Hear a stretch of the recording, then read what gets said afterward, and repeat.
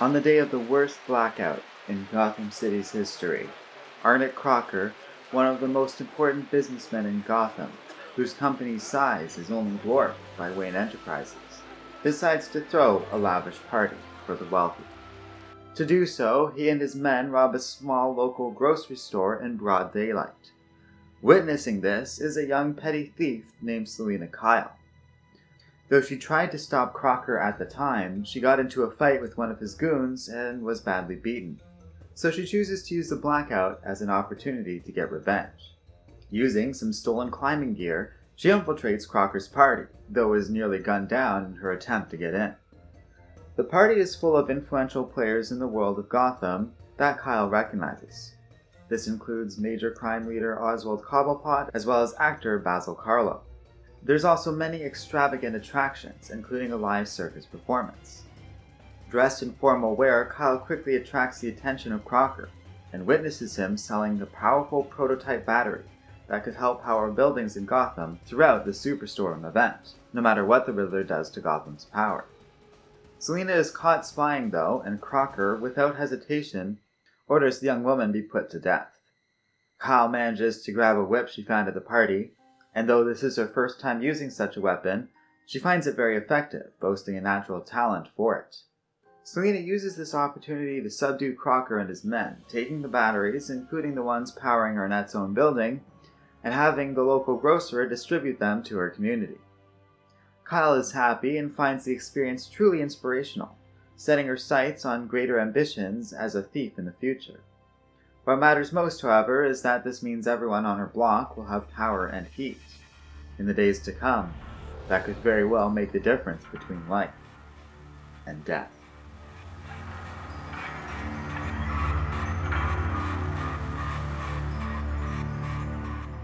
Only a few weeks after graduating from Central City Police Academy, with a specialization in forensic science, Barry Allen is just settling into his new job in his home city's crime lab. When a call is put out for volunteers to help with the emergency in Gotham, even though he is brand new to the force, Allen is quick to volunteer. And so as the city braces for Super-Storm Rene, Barry finds himself chasing down a drug addict, hooked on a dangerous new substance called Icarus that's recently appeared across Gotham City. When Allen corners the man, the addict takes the drug, grabs Barry's taser, and nearly shocks the rookie officer. Fortunately, he's rescued by two more experienced GCPD officers, Harvey Bullock and his partner Spencer. Bullock admonishes Barry for not using his weapon more readily, when suddenly, the drug addict erupts in flames. The fire is quickly extinguished thanks to the timely arrival of a Gotham Gazette intern named Iris West, but still, the man is killed in the process. Iris tells the police that this is what Icarus can do to people, so they go to the Gotham Free Clinic in an effort to learn more from another addict, until the building explodes immediately upon their arrival. Barry shocks Harvey when he bravely runs into the building to save as many people as he can, including Iris West, who just so happened to have been there at the time, impressing the young woman. The fire is apparently the result of another Icarus user outright exploding thanks to the superpowers the drug gave him. Doing more research together, Iris and Barry realize they grew up in the same area and nearly kiss, only for Allen not to pay attention and set an experiment on fire. This does give him an idea, and they head out to a pier Barry believes would have been used to reduce the risk of creating such a combustible drug. There, Barry and Iris witness Spencer working as part of this operation, but are caught at gunpoint by him.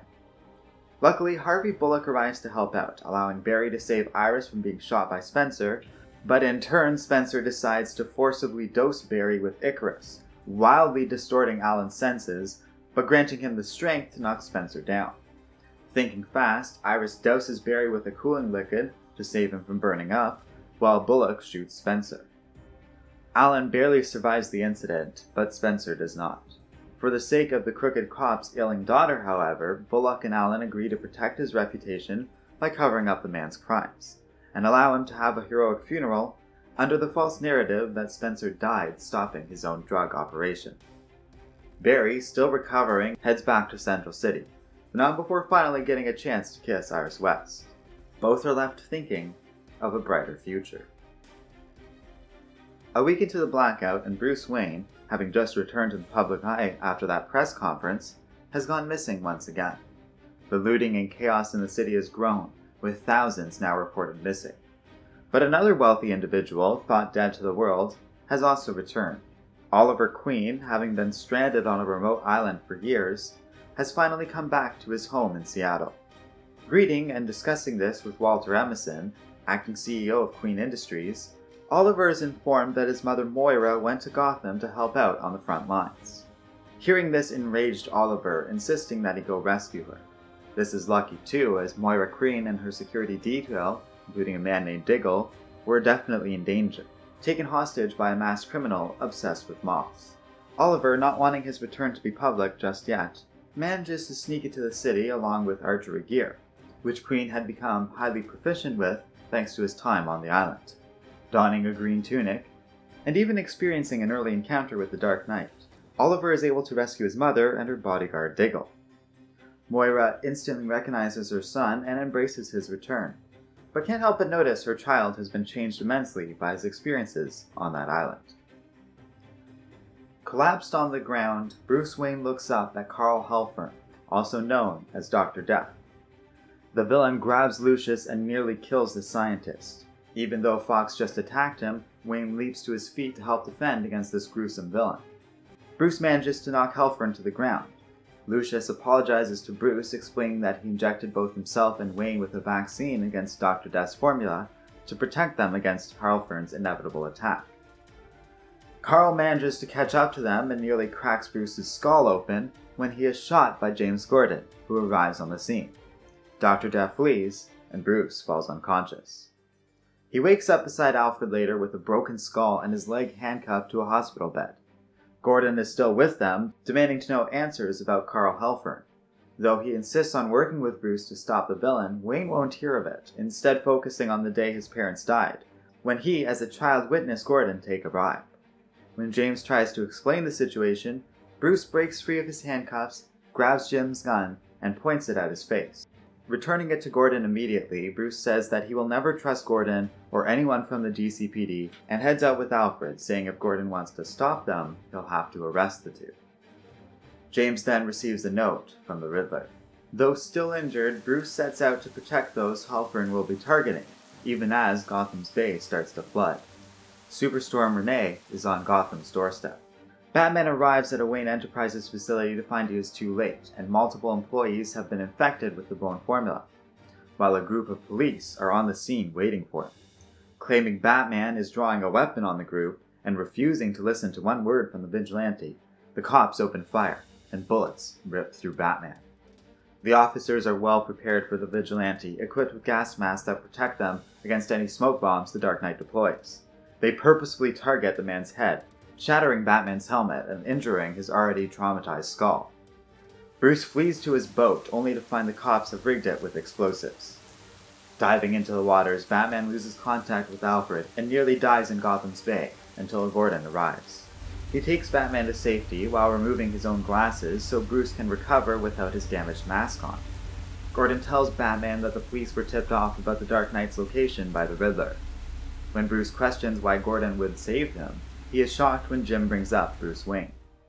Jim, who has been thinking about the past since Bruce's return, talks about how he once naively accepted a gift in front of the child years ago, not realizing it was actually a bribe. Eventually he discovered it was so, and he and his partner were to look the other way while a tailor shop secretly conducted a dogfighting ring behind closed doors. When Gordon refused, his partner, Dan Corrigan, forced Jim into a dogfighting match himself. Gordon barely survived the encounter and nearly shot Corrigan in cold blood over the matter, but ultimately let things go when Dan and the others threatened Jim's daughter, Barbara.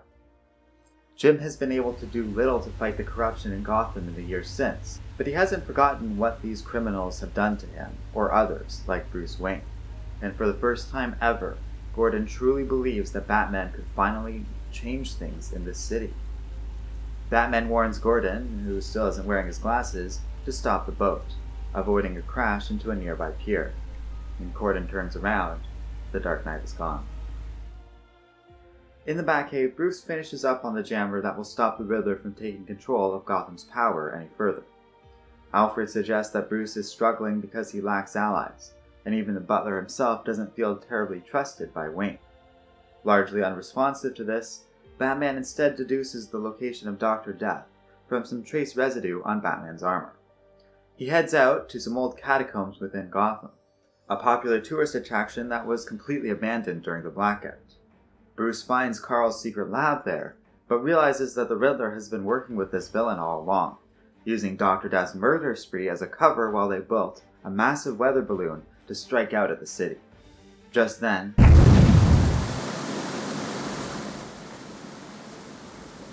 this is where Batman's story ends. Next up, Gotham City falls as we head into the final chapter of Zero Year, the Savage City.